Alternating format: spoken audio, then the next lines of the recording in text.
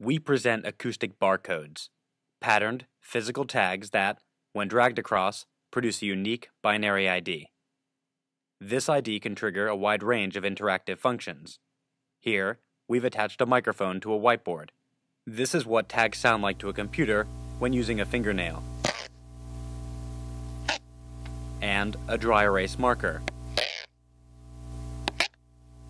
and finally, a phone. Our system processes these waveforms and extracts an ID.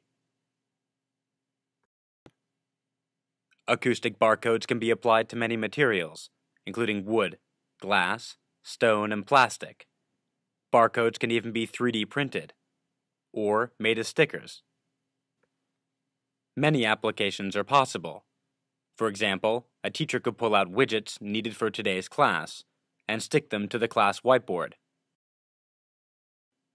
The teacher can use these widgets to control the presentation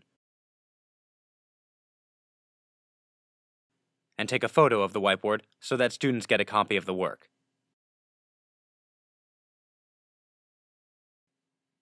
Acoustic barcodes could also be used to set the mode of a mobile device.